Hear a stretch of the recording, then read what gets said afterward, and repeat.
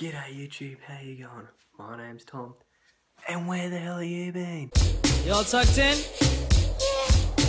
Here we go. So, Batman vs Superman. Wow. I was actually legitimately excited to go see this movie. You know, I didn't mind the first one. It had a stacked cast and the trailers made it look so amazing. The problem, plain and simple, like no fault of anyone else, it just sucked. However, the best quote I've seen in a review from that movie came from none other than Cam, the man, Mackay. Now I'm probably not doing this justice, but I'm gonna do it anyway. From Cam the Man Mackay, and I quote, "If you want to go see a movie that had terrible dialogue and a bad script, go see Batman vs Superman.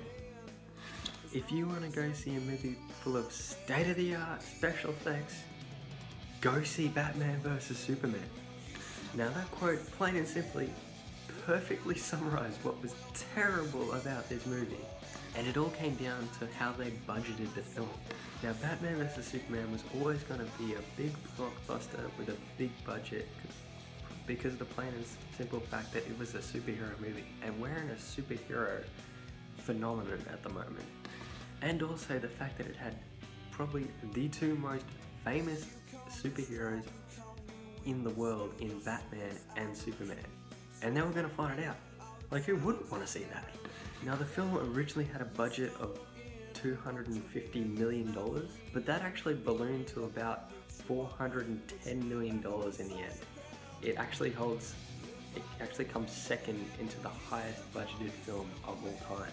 Still, it is hard to imagine that a film with that amount of money behind it can be so terrible.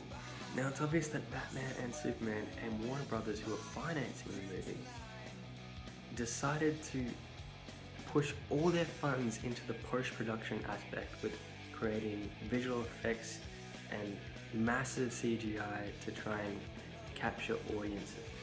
A movie's budget should always act as the bubble wrap or the bow on the box for what is the movie. Especially with a movie that had a $410 million budget. They should have the ability to create interesting and an entertaining story without relying on visual effects to compensate for that. Now, Batman and Superman is the perfect example of what not to do with a movie's budget.